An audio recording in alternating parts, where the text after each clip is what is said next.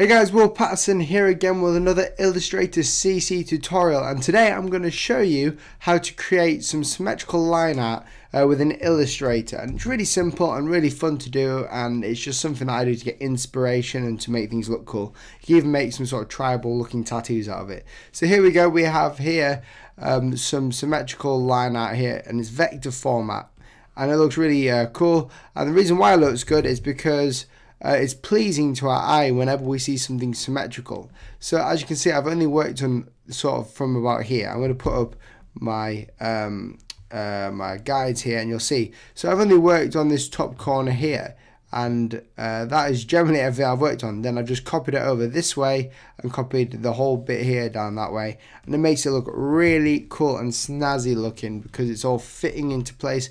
And our eyes and the human sort of nature is that if anything looks symmetrical, we sort of take pleasure in looking at it. That's why we find some people more attractive if they have a symmetrical looking face.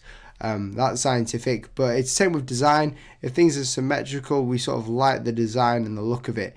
And that's why you probably might like this design on the way it looks, or it's pleasing to the eye. So I'm going to show you how to create this. So I've made a new document and I've gone ahead and put my guides in. This is sort of an advanced tutorial. It's for people who have a graphics tablet. You can't really use a mouse for this. It doesn't really work because you can't get the variations of the lines. But I'm going to go ahead and press Shift and B, and this will get me to my blob brush tool, and you can see I'm using it now, which is a vector-based blob brush tool, and I'm going to show you how to change this. So go to your blob brush tool that's selected already and just press twice, double click on it. Make sure your fidelity is down to accurate. Your roundness is at 100%, and your size can be whatever it is, but make sure that you've got pressure and you've got a variation as well. So you've got the variation at its highest. So my size is 8, and it'll vary of 8 points depending on the pressure. Angle is at 0, and that's fixed. Roundness is 100%, and that's fixed. Press OK. Very, very simple. And on my graphics tablet, I can just use a scroll wheel to make it bigger or smaller. So the first thing I'm going to do is I'm going to zoom right in, and then I'm going to make sure this is quite small. Don't want to go right in actually, we'll go about here. And the first thing I want to do is I'm going to just test out my lines and make sure if I just do it like something like this. And I'm just going to keep in this one section here, or try, so I'm going to make this a bit smaller. But I want to create a base thing here. And this is just very quick. Take a few goes. I've got a speed art coming up of the one that you just saw. It's not finished yet, but yeah, you'll be able to see it. Okay, so I've done one thing that I don't actually like that, so I'm just going to redo it. Okay, I like that more.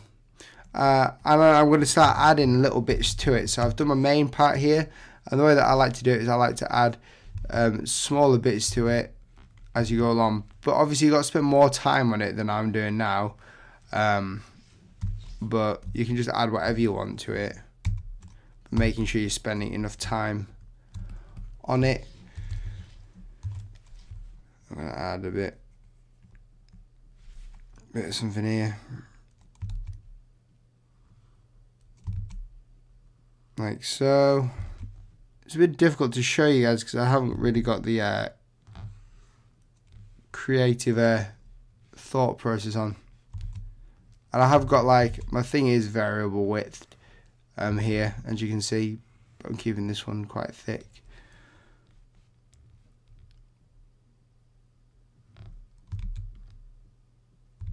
As you can see, I'm just doing this, and you can create really technical patterns or whatever, and the way that I do this is I try and fill in like a square shape. So I would go here and I would press shift and hold down or something if I can. Make sure that's in the center, and maybe get something coming off onto the side here or something.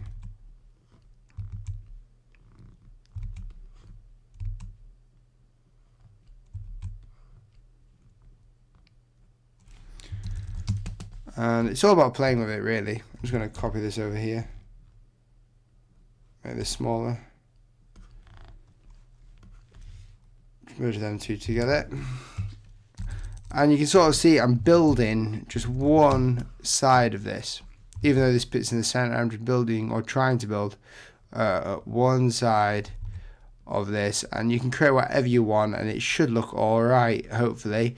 As you can see, I've just resorted to squiggling because it's easier. Okay, so that's the most terrible sort of looking line thing there, but I'm going to show you a really cool thing. So what we're going to do is we're going to highlight all these and press Command G, and once you've done your full corner here, you need to highlight them all, press Command G as I did then, which will group them all together. Stay highlighted and press O.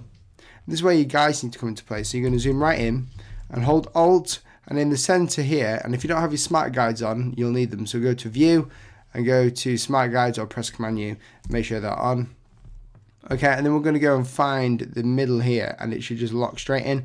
Holding Alt and then pressing will give you this dialog box, which will reflect it.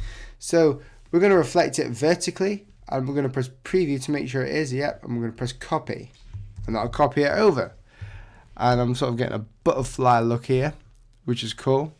And then we're going to copy all them, press Command G again, and do the exact same on the exact same axis here. But we're going to go horizontal, make sure you preview it and copy. And we have this.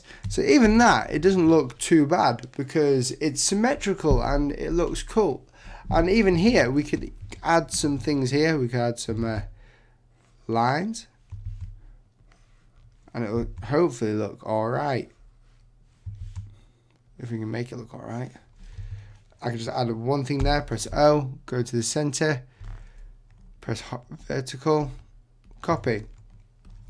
We've got it, and you can keep adding and adding different things, and you can create some cool line art in that way. Now that's not the best, but I hope you guys enjoyed the video. It sort of looks like a butterfly. It wasn't meant to, I mean, whatever. But if you guys can learn one thing out of this, is that it's a very powerful feature to use symmetry within abstract design. So thanks for watching, and I'll see you in the next video.